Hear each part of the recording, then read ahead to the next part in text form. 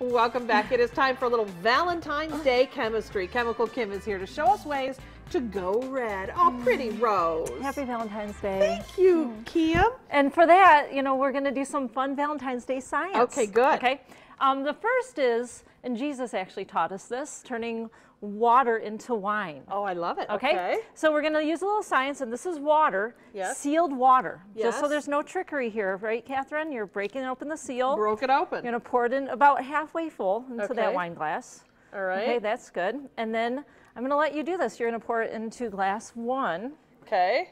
And oh my gosh, Catherine! World, Kim. Oh, the magic of Valentine's Day. The magic. What did you do? And let's change it back. So I'm just going to pour some of my water here into this wine glass. Yes. And then you're going to add your freshly made wine glass. Oh, wow! Incredible science. Incredible. So let's do this. Let's do another little science trick of turning white wine into red wine. Okay. So I'm going to rinse out these glasses here. Okay. And yeah, there's a little bit of science behind it. And actually what we are doing is we're changing the acidity of our, first what we did is change the acidity of water. Yes. And we used an acid-based indicator called, ready for this?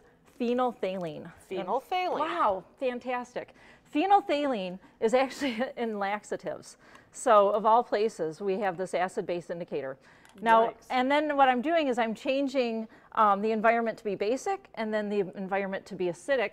And this, I'll use the wine because I can't trust you with the wine, Catherine. No, right? I know you can't, Kim. And you're going to use this acid-based indicator, which is red cabbage juice, which we've made before here on the show. Yes, just boiling so you're just going to about halfway full. Okay. And the end result is we ultimately want to get this into red wine, or at least a pretty wine for Valentine's Day, right? All right. So you're going to then take glass 1, pour it into this, and the base that I put in there is actually washing soda. Something smells really bad, but okay. Which one do you think it is? It's the cabbage water. Wow, Good heavens. Good stuff for Valentine's Day. Okay. Now let's change our wine into a beautiful, beautiful wine for Valentine's Day. Very nice. Now, though it's beautiful, do we really want to drink it? I don't know. I don't think so. You're kidding. Oh, no. Okay. Okay, so now what we're going to do is make beautiful flowers for the love of our lives, right? Okay, good. For Valentine's Day. This, of course, is an elementary science activity, which is fun. Less than a minute. Okay, and that takes advantage of the capillaries that are the capillary tubes that are in flowers that absorb water. Okay, kind of sends the water delivery, and you're going to put these flowers into the just put it right in. Right, and this is just food coloring. We're just going to put them right in.